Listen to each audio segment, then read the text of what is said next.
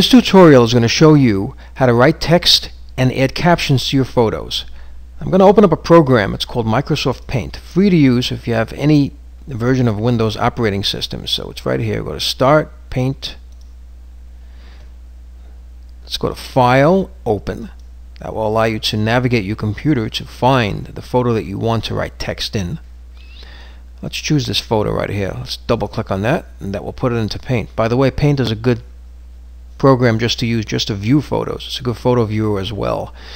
Now let's say we want to write something in this photo. This happens to be a stock graph. I use this to analyze the stock market because I do some investing. Let's say I want to write something here because I want to send it to someone. This way they know what it is. So what I do is I go to the text button right here. See, the tooltip says text. When I rest the mouse on it, I just single click it, and this is going to turn into a crosshair. Now what I do is I hold the left click mouse button down and I drag this down and I create a box.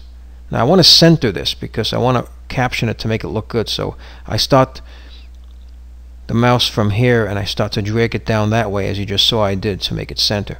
Now what happens is there's a toolbar that appears on top of the program, and there's a lot of things I can do. Let's say I just want to use regular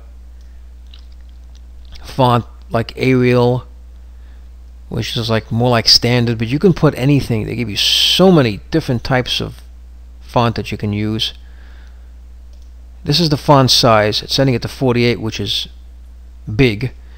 You can set it smaller if you want.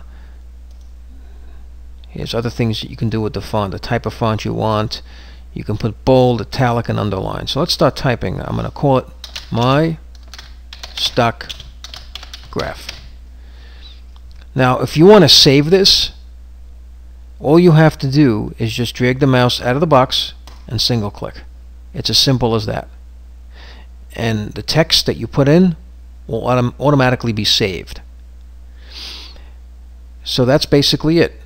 Now if you want to save what you did, you just simply exit out and you just go to save. And the picture, wherever you got it from, is going to now have this text right on the bottom. It's that simple.